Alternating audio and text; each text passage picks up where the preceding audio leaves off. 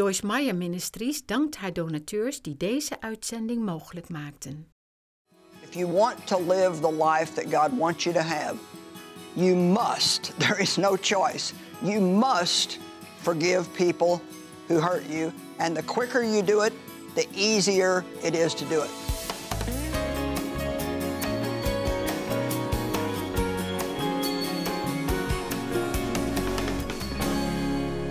Welcome to Enjoying Everyday Life. I really think the message today is going to be beneficial and helpful, and it is probably one of the most important messages that I teach because I want to talk about the power of forgiveness.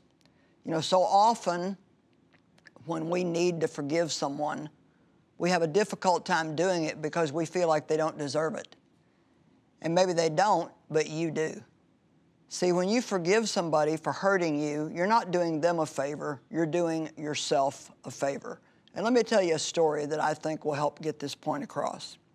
There was a college teacher who asked each of her students to bring a clear plastic sack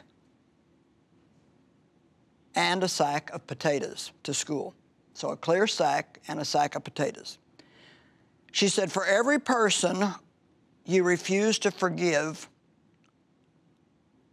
I want you to choose a potato, write the name of the person that you don't want to forgive and the date that you refuse to forgive them, and put it in the plastic bag. Some of our bags, as you can imagine, became quite heavy. We were told to carry this bag with us everywhere we went for 1 week, putting it beside our bed at night, on the car seat when driving, next to our desk, at school, or at work. The hassle of lugging this thing around made it clear what a weight we were carrying spiritually and how we had to pay attention to it all the time and not forget and keep having it in embarrassing places. Well, naturally, the condition of the potatoes deteriorated to a nasty slime. This was a great metaphor for the price we pay for keeping our pain and heavy negativity.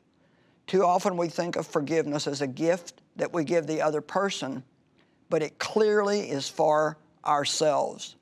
So the next time you decide you can't forgive someone, ask yourself, isn't your bag already heavy enough?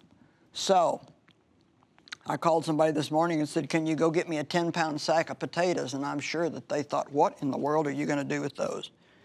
But I think pictures are very important. So this is 10 pounds of potatoes. So just imagine that each one of these potatoes represents somebody that you didn't want to forgive in your life, and you're still carrying that thing on the inside of you. Well, you know, I'm reasonably strong for a woman my age. I work out and try to take care of myself. But I can guarantee you, even if I had to carry this around with me the whole time that I'm doing this teaching today, I would have one sore arm and probably a sore shoulder, and it would really wear me out and make me tired. So I want to ask you, are you carrying a heavy sack that's full of the burden of bitterness, resentment, and unforgiveness? And think about the fact that you're taking it everywhere that you go. But you know what? Just like I'm going to come over here and drop this on this table, you can drop your sack also. Don't keep carrying something that God wants you to lay down and let Him take care of. Now, Matthew 18:21. Then Peter came to Jesus and asked, Lord, how many times, Lord, am I going to have to forgive this person for doing the same thing? How many times shall I forgive my brother or sister who sins against me?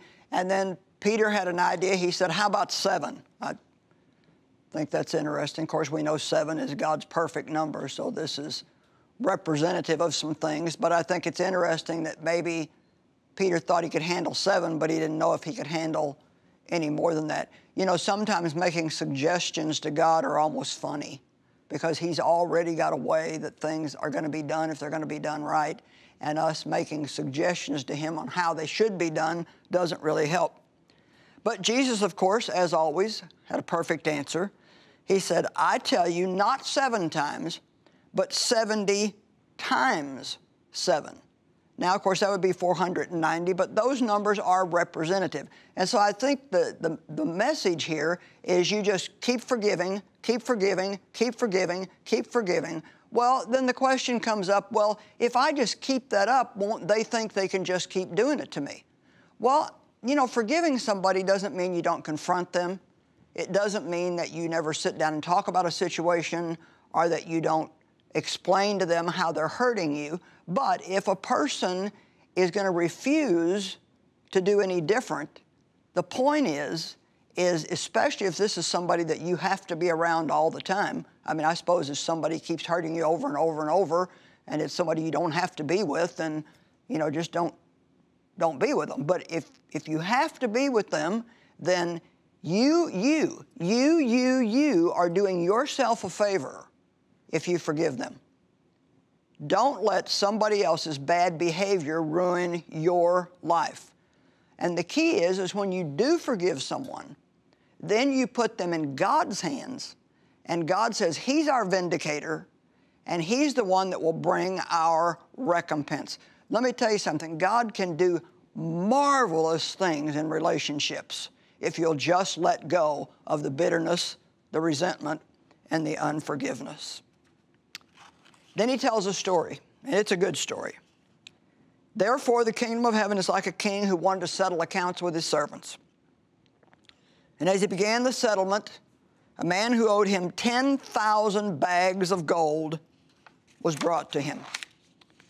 Since he was not able to pay. Now, I'm going to stop there just a minute and explain something to you. You know, normally we would just go past that. I did for years, never thought anything about it. But, you know, my dad sexually abused me and really mistreated me growing up. And I married the first guy that came along because I thought nobody would ever want me, and he ended up cheating on me and just doing all kinds of things. And, you know, so I had a pretty big sack of potatoes on my back by the time I was in my early 20s. And I carried it everywhere that I went. And I kept trying to collect from people that weren't even responsible to pay me. You know, when you're hurt really bad, you feel like, and understandably so, I felt like, well, somebody owes me. You feel like something's been taken from you and that somebody needs to pay you back. Well, we initially try to get the person that hurt us to pay us back by shutting them out of our life or wanting them to apologize or talking bad about them to other people. You know, we try to get people back. And it's pretty much useless because it never works. It only makes you miserable. And so I was trying to make my dad pay, but it got so bad that then after Dave and I got married, and thank God we've been married now 53 years. Isn't that wonderful? Yay. And you can make it that long, too, if you really want to. I realized that I was trying to make Dave pay for everything my dad did to me and other people who abused me also. I had a bad attitude. Come on, I'm admitting it. If you have a bad attitude, admit it. I had a bad attitude toward men in general. And I had made these inner vows that nobody's ever going to hurt me again, and you can't trust any man. Men are only out for one thing. And, you know, there was a lot that God had to deal with me about, but I had to be willing to put down my sack of bitterness and resentment and unforgiveness and let God do what only God can do. And so I want you to realize that you need to stop trying to collect from people who cannot pay you. You see, what my father took from me, my childhood, my innocence, my virginity, a lot of things that he took from me, he had no way to give them back to me. Even if he would have wanted to, he couldn't have given me back my childhood. But you know, God can. God's caused me to have more fun in the older years of my life than what I might have had in the earlier years of my life. So because he could not pay, I want you to get what I'm saying. Whoever it is that you hate and you're trying to collect from, they cannot pay you back. I mean, the most they could do is say, I'm sorry. But what can they really do beyond that? The master ordered that he and his wife and his children and all that he had be sold to repay the debt. At this, the servant fell on his knees before him. Be patient with me, he begged, and I will pay you back everything. Now listen, the master's servant took pity on him and canceled the debt and let him go. Now, that's what it means to forgive somebody. It's like saying to them, you don't owe me anything anymore. You say, but they do owe me something. But if you're willing to cancel their debt and let them go like God has canceled your debt and let you go, then God can deal with them and God can pay you back many times over for anything that was taken from you in the past. So his master took pity on him, canceled the debt. He was merciful. But when the servant went out, he found one of his fellow servants who owed him 100 silver coins. Okay, he owed 10,000 bags of gold.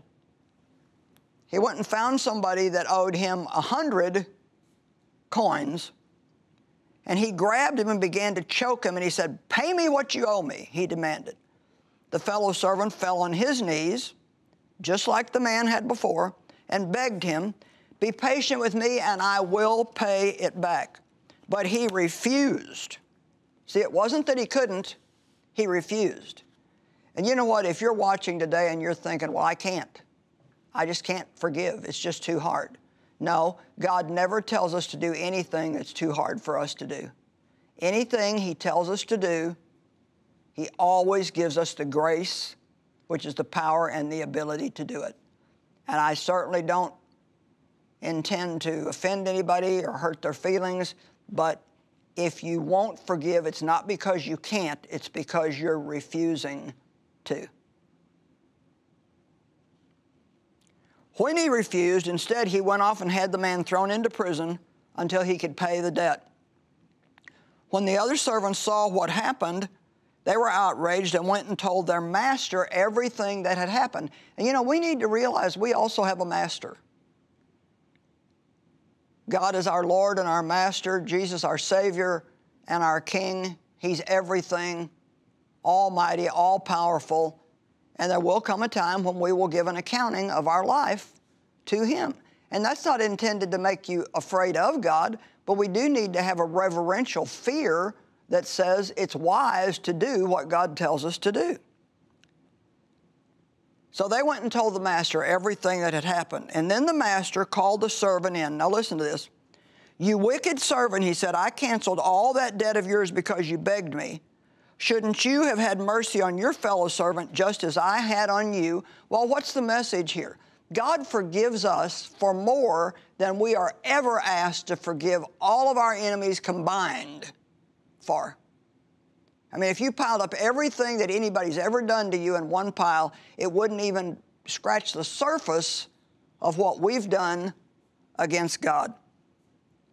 But He forgives us. He sent Jesus, His only Son, to pay for our debt so we could be free from our sins. The master said, you wicked servant, I canceled all that debt of yours because you begged me to. You should have had mercy on your fellow servant as I had on you. In anger, his master handed him over to the jailers to be tortured until he should pay back all that he owed. So, wow, what a story. He's saying he just said, okay, keep your burden and just be miserable. Just keep it all your life. Let that stuff rot and stink on the inside of you and ruin your life. We are tortured emotionally and mentally when we continue to hate somebody when God has given us the ability to forgive them. I believe somebody's getting a hold of something today that they need. This is how my Heavenly Father will treat each of you unless you forgive your brother or your sister from your heart. And He's not just talking about blood brothers and sisters. He's talking about all the people that we know. You know, you're not going to have any peace with God unless you receive His forgiveness. And you're not going to have any peace with yourself if you don't receive God's forgiveness and also give forgiveness to all those that have hurt you. To me, this is really one of the, I don't like to say rules of Christianity, but it's one of the principles of Christianity, that if you want to live the life that God wants you to have, you must, there is no choice, you must forgive people who hurt you. And the quicker you do it, the easier it is to do it. The Bible says, resist the devil at his onset, 1 Peter 5:8. Resist him at his onset. The longer you let something mull around in you, the more you think about it, the more you talk about it, the more you rehearse it, the deeper those roots get, and the harder it becomes to get rid of it. Now, if I were to say right now, how many of you want to see the prayers that you've prayed answered? I'm sure that everybody would say, well, yeah, I do. Well, I do too. But listen to this, and this is not a fairy tale. This is right out of the Bible. Truly I tell you, whoever says to this mountain, this is Mark 11:22 through 26. First of all, he says, have faith in God constantly. Truly I say to you, whoever says to this mountain, be lifted up and thrown into the sea, and does not doubt at all in his heart, but believes that what he says will take place, it will be done for him. For this reason I'm telling you, now please listen to this, for this reason I'm telling you, whatever you ask for in prayer, trust, believe, and be confident that it is granted to you and you will get it. Now, to me, that's so interesting.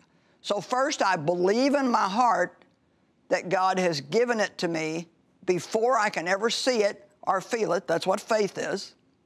Faith is the substance of things hoped for, the evidence of things that you cannot see. So I believe by faith in my heart that God has given it to me, and it says, and then you will get it. So we believe first, and then we get what we have believed for. There's only one little thing that God left out here that is really quite annoying sometimes. He didn't tell us exactly how long it would be. And that waiting period between when you ask and when you receive is the testing times in our lives. And then he says, and please get this today. Maybe you've heard this 1,000 times before, but it still hasn't kept you from being angry with people. And whenever you stand praying, if you have anything against anyone, forgive him and let it drop. Leave it, let it go. That's what the Amplified Bible says. Let it drop, leave it, let it go. Have you ever said to somebody who just keeps bringing up the same thing over and over and over, will you just drop it?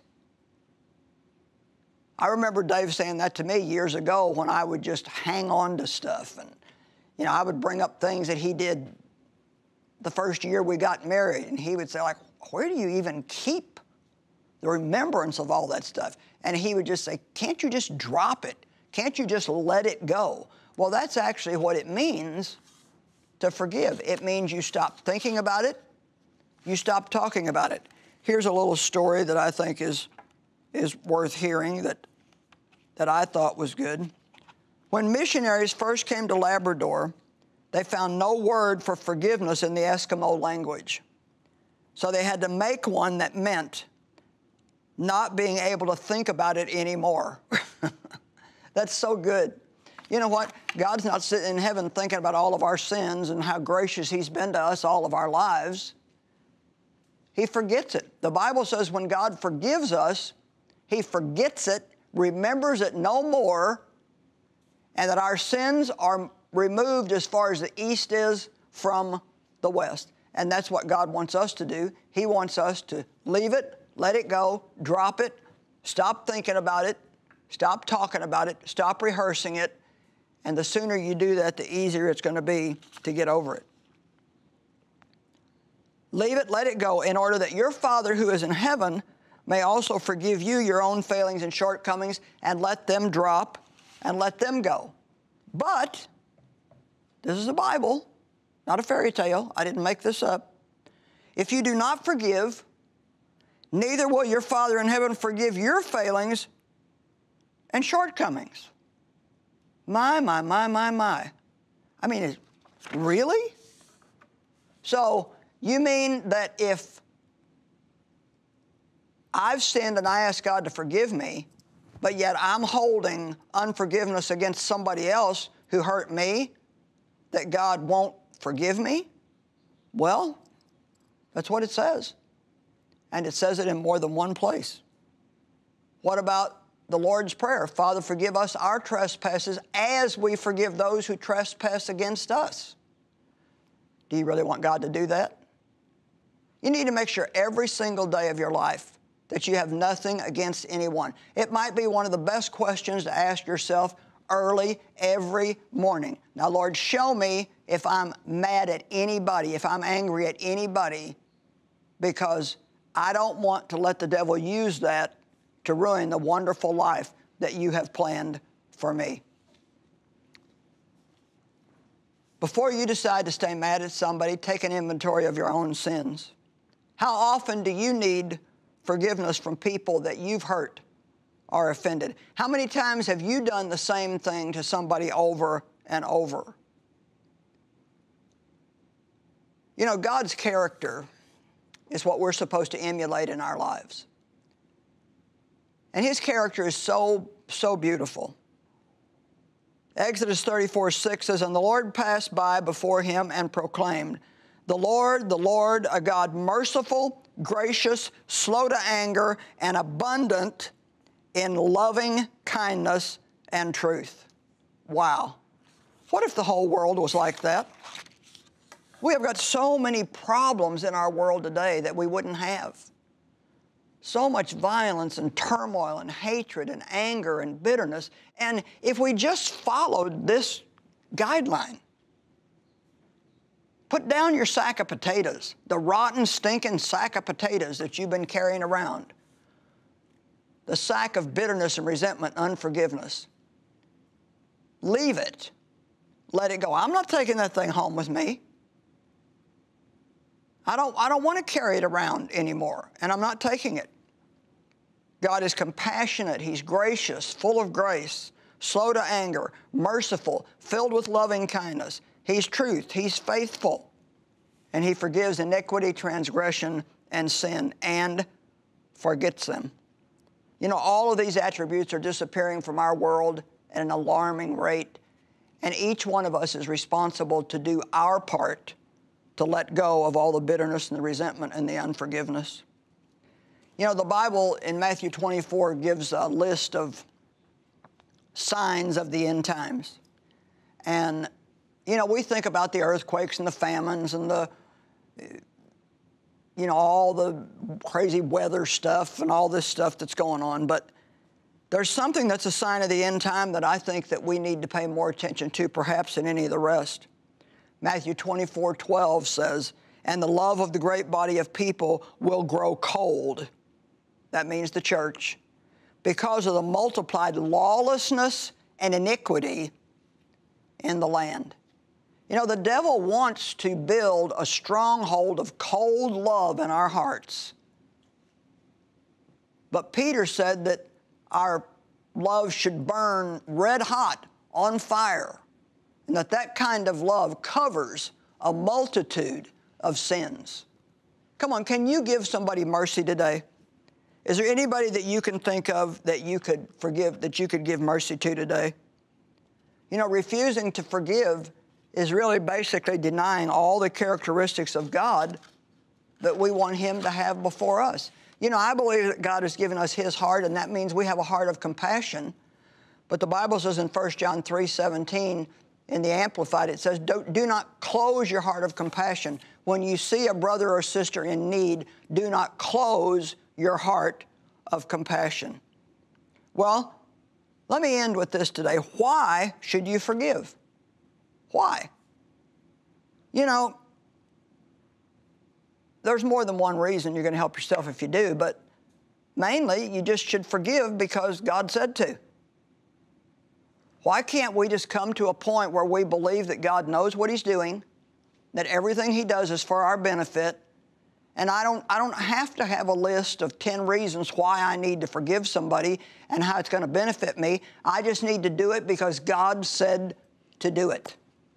Are you willing to do that? You know, I wrote a book called Do Yourself a Favor and Forgive.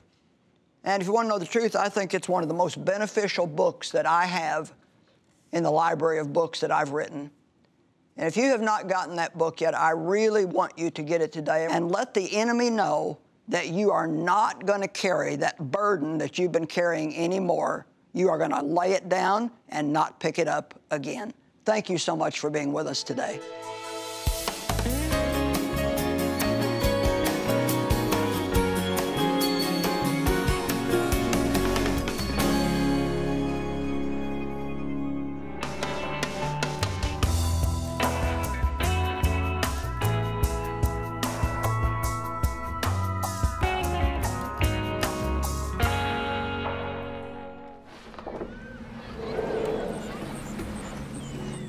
Unfortunately, in a lot of our communities around here in South Africa and this region in KwaZulu-Natal, the abuse, the sexual abuse, the physical abuse as well, is quite horrendous. Even in the area we were scared for the kids. It's heartbreaking when they're missing.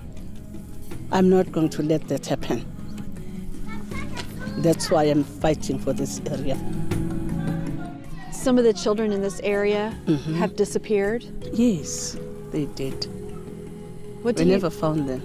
Before we open up this crèche, they are safe, healthy, good. Yeah, good. So these early childhood development centers are not little nice-to-haves or nursery places where they keep kids, you know, have fun and play games. They do all of those things, but this is actually investing in long-term benefit.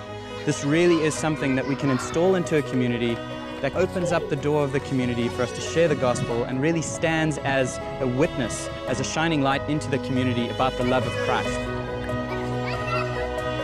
And we have such great opportunities through our Classrooms of Hope to help little guys like this who are going to make a big impact on the world one day.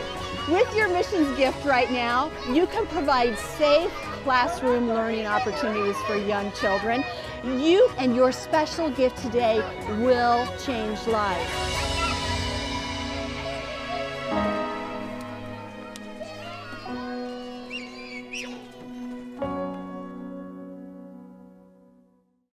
In het leven lopen we hier en daar butsen en schrammen op.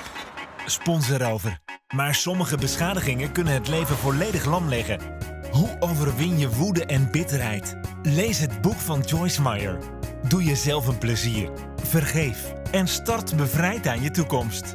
Bestel je boek. Doe jezelf een plezier. Vergeef. Via joyce-meyer.nl of bel 026 20 22 100.